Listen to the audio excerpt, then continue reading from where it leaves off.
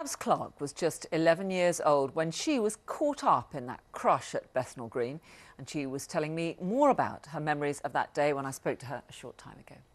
We got down to the tube, there was the usual queue of people. It was a horrible night, raining, cold. And you've got to remember it was pitch black because we had the blackout on. We were all quietly queuing up and moving along.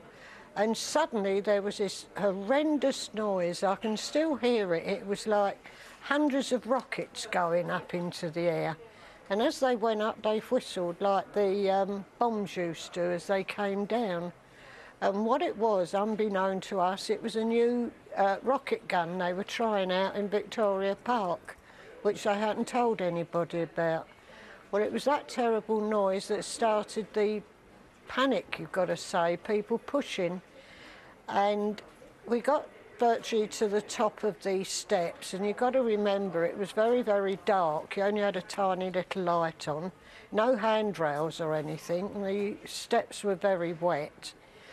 And I can remember falling over something. I don't know what it was, but I fell over something. And my sister, very kindly, because let's face it, she was 16, I was 11, and we didn't like each other very much.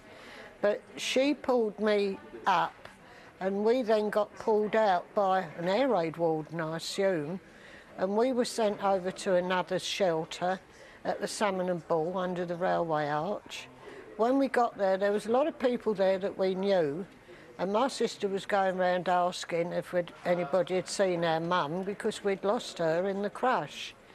And suddenly somebody said to her, go and look in that room, she might be in there, but unfortunately it was all dead bodies she had to go and look at. So you were obviously very lucky to survive, but did you realise immediately quite how great was the loss of life? Oh no, I don't think anybody did, not until the next day. Luckily, our mum survived. She'd been pulled out and was taken over to the church where we're holding a memorial service today. And of course they kept it quiet what had happened that day for a long time, didn't they?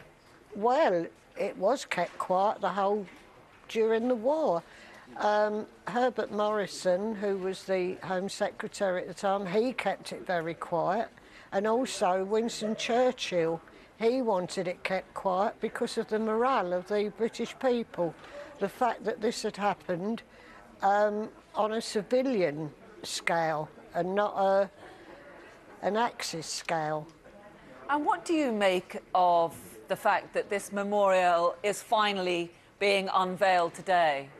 Well, I'm absolutely over the moon about it, although it's only 2/3 of it has been finished, which is being dedicated today.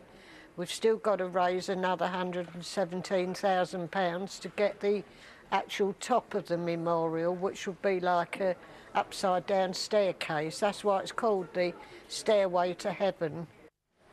Well, that was Babs Clark talking to me a little earlier about her memories of that night back during the Second World War.